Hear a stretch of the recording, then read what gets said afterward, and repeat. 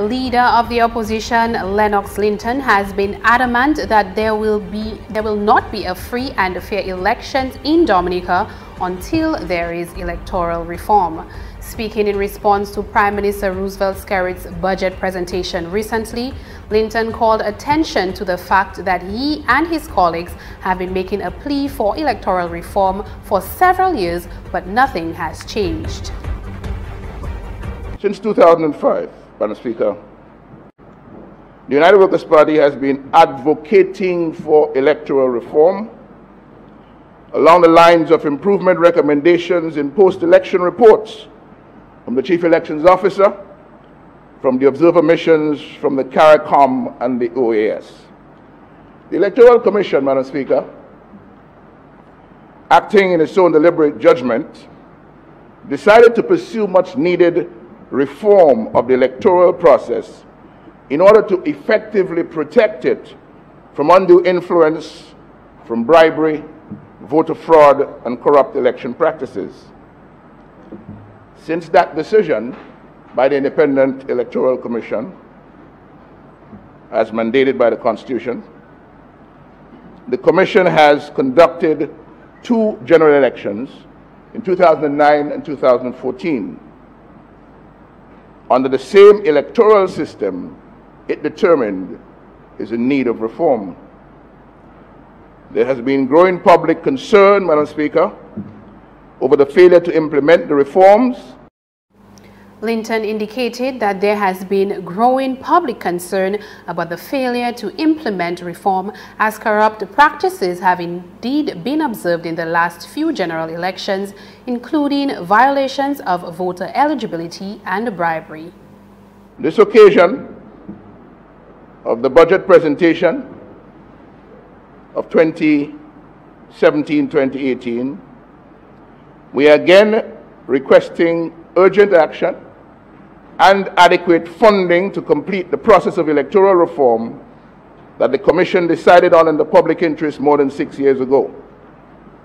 And we are opposed, completely opposed, to the reform agenda of the Dominica Labour Party government, as made known to us in a recent sitting of the Parliament, which seeks to legitimize bribery and cheating and introduced overseas registration of voters.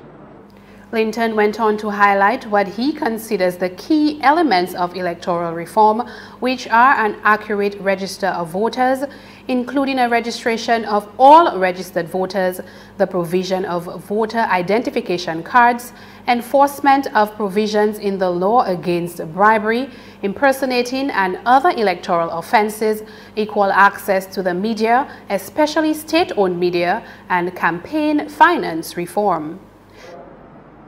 In electoral reform, for which we seek adequate funding for the work of the Commission in that regard, we are concerned with voting by electors living overseas. These voters, these citizens of Dominica, need lawful facilitation. We need lawful facilitation of registered eligible voters living overseas to vote in general elections in Dominica. The practice of any political party paying millions of dollars from undisclosed sources to transport thousands of voters from various overseas locations to vote is illegal, is corrupt, and it represents a dangerous obstacle to free and fair elections. We need as well fair access for the opposition to the media, to the news and current affairs programs of all state-owned, state-operated or state-controlled media. And we need campaign finance reform. Meanwhile, Minister for Foreign Affairs and CARICOM Affairs Francine Barron asserted that the government has been cooperative and willing to provide the Electoral Commission with the resources necessary to make those changes. Has on many occasions signified its commitment to introducing voter ID cards for elections. And Madam Speaker, that necessarily involves a cleanup of the electoral list or the electoral register. Madam Speaker, you will recall that at first the Electoral Commission had wanted to introduce the OECS multi-purpose identification card, or the MPID card. And they informed later that they had problems with the supplier. I think the supplier had sold its business and so on. And so they had to switch to another system, which was even more sophisticated than the MPID, Madam Speaker. And so the Electoral Commission requested that the government provided with the resources to implement electoral reform. They asked government to make the funds available for the new ID card system and for the implementation of the confirmation exercise, Madam Speaker. Madam Speaker, what the Electoral Commission asked for, the government agreed to. Government has approved over $6.1 million, Madam Speaker, for that project. $6.1 million. And government has also approved the staff requirement that the Electoral Commission has asked for. Barron informed that it is her understanding that the Electoral Commission is moving forward with the process, having installed the ID card system and tested it and trained staff, but it is the opposition themselves who have been preventing electoral reform from taking place.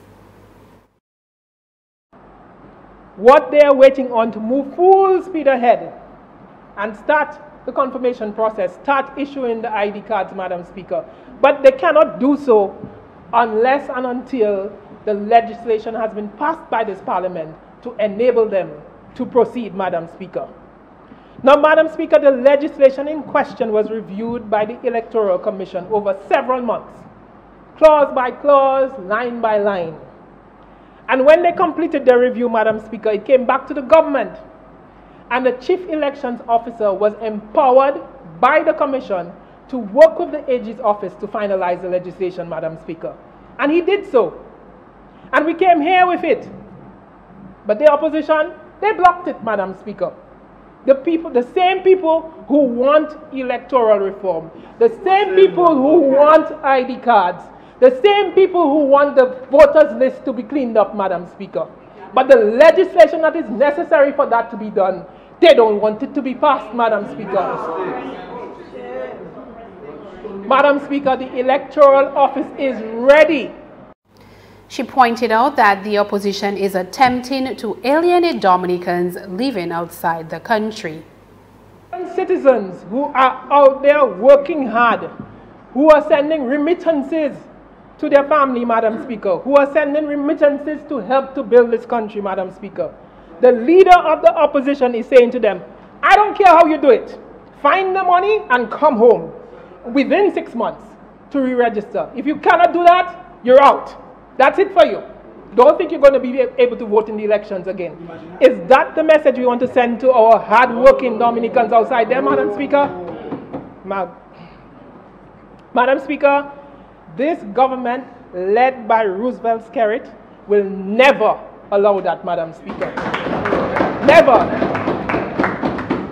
We will not be party to any unjustified disenfranchisement of people, Madam Speaker. We will not be party to any denial of the right of citizens to vote in their country's elections, Madam Speaker. Madam Speaker, in some countries, people have died to get the right to vote.